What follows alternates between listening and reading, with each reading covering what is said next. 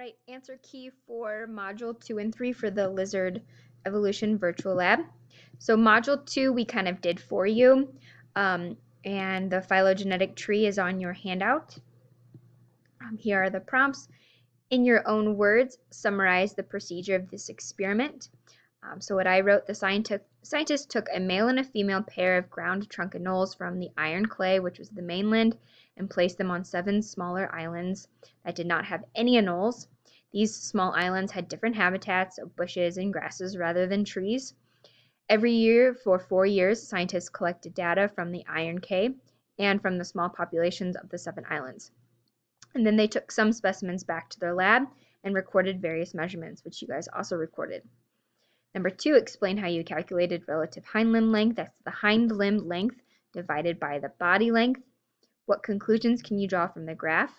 Over these generations, the lizards on the experimental islands' average hind limb length decreased. So that's evidence of evolution, change over time. Number 4, based on what you know about the experimental islands and the lizards that were placed on these islands, explain how and why the average leg length of the population might change over time. Include the concept of natural selection. So what I wrote here, the selective pressure was the environment. So the height of the trees changed drastically. They went from tall trees to shrubs and grasses. The anole lizards with the small hind limbs were more fit for this new experimental island, for this new environment, because the size of the trees. Therefore, the population changed over many generations and the small hind limb phenotype became more common. Number 5, if the population from one experimental island were reintroduced on the original island, do you predict that the lizards from the 2 populations would still mate and reproduce? Justify your answer. So I wrote, it depends on how many generations have passed. Further testing to see if these 2 groups are the same species would need to be done. However, if they can't mate due to geography, they would be considered separate species. So if they don't have the opportunity to mate and reproduce, they are considered separate species. Number 6, classify this experiment as one of the 2 types of speciation, allopatric or sympatric. So this would be allopatric speciation because the groups were isolated, they were separated geographically by water. They would not be able to have the opportunity to come into contact with each other and mate.